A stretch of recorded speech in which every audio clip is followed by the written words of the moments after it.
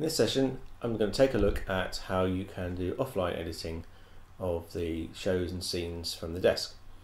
Something I used quite a bit. I thought it would be useful to go through the laptop side of this process. I covered the backup and restore of the desk settings in one of my previous sessions, so I would recommend going and have a look at that first, because that will teach you how to get the settings off the desk and onto a USB drive. So I've now got that USB drive, it's in my laptop ready to go, and I'm going to go through how you then use that on your laptop. First off, you need to of course install the MixPad app, so you can get that from the Alan Heath website. There's a Windows and Mac version of that, so you can install it on either, and as long as you've got a reasonably up-to-date computer it should be fine. You then need to take the USB drive that you've got your backup copy from the desk, put that into the computer and copy the files over. I'll go through that and then show you how to use the app. I've already loaded my drive in and it's come up on my computer. There's one folder on it called SQ that has got all of the desk settings in.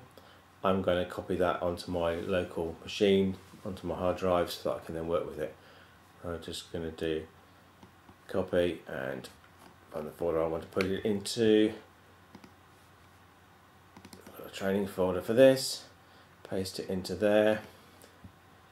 That then gives me a copy from my USB drive onto my local machine that I can then work with. In theory you can probably work with it directly off the USB drive, but I like to take a copy first. The other thing that allows me to do, which is probably worth doing, is create a backup of that. I do that by creating a zip file containing all the files I just copied off the USB drive. I also tend to do that at the end. Gives me a snapshot of everything, so in case I make a mistake or I lose the USB drive or there's some kind of other kind of problem, I know I've got a backup copy, and I just tend to name it with the date and some kind of title that helps me remember what it was for. So I've now got the files local, and I've got SQ MixPad here running in the background. So when you start it up, it will come up with this. We don't have a connection to a desk, so to use it, you just tell it to work in offline mode, and then it will work with local files instead. Connect it, get this familiar looking screen, very much like the iPad app. Has a very similar user interface and all of the same features as you'd see in the iPad. But it also has the ability to work with files that you've copied from the desk. You go to Utility here on the top menu with a little spanner, and once you've told it where to find the files, it can go and load them. So the first thing you'll find is working directory will need to be pointed to somewhere that it can pick them up from. And you click Browse, and then you go and find that folder that you just copied to your local machine. So mine's here, SQ. If you actually look in it, you can see library, scene, shows, etc. That's all the contents. You need to pick the SQ folder, so making sure it says it there, so select folder.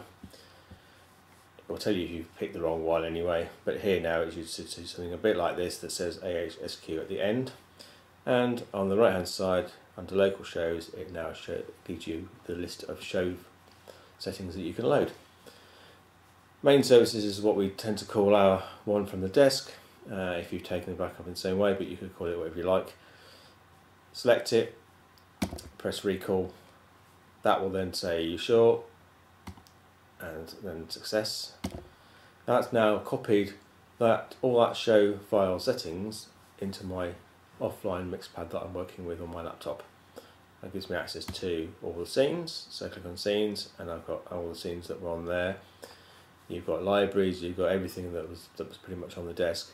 You don't get things like users, but you don't need those. You have everything else. You go to processing and select layer A, and you get the current layer. You can go and find a scene that you want to work with. So for instance, I've got a scene from the previous Sunday that it's a good starting point, so I could either just go and recall that, and now that's there, I can work with it and save it to another one, or I could use the copy paste. So on here, select the one that you want to copy, right click on it, do copy, find a place, a free slot to put it in, and then do paste. That gives you a copy. Change the name to something useful. I can now go and make changes to that, so maybe I want to change some of the settings on here. some of the channel processing, or perhaps I just want to change the faders that I've got. So if I look here, I can do my strip assignment. Perhaps I've got a different set that I'm going to use next Sunday and I want to tweak it, so maybe I decided I don't want some of these. So okay, I don't want the DVD player, let's take that off, put a blank one in space. If I then go back to processing, that's changed, great. I can go to scenes, update that. That's now saved locally in my MixPad.